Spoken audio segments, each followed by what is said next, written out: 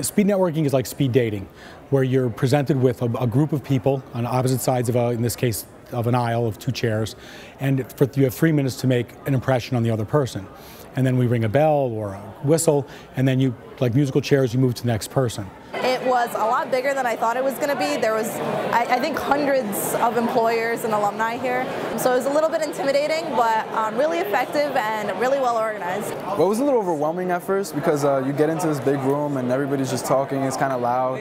But once you sit down and actually have a one-on-one conversation with someone, it's not that bad. When they're doing the speed networking, you can see there's just a tremendous amount of energy, contacts being made.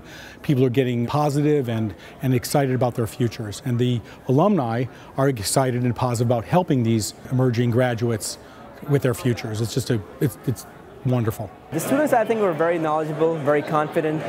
They definitely know where they're going and what they want to do.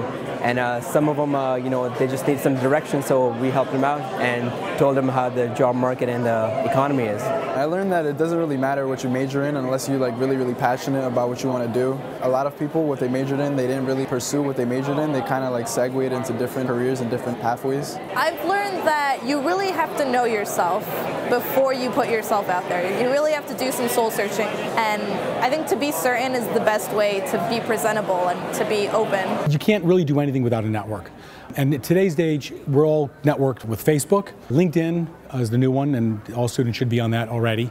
And if you don't have a network, you'll not be able to gain the knowledge that you need. So it's crucial. It's absolutely crucial in everything that you do.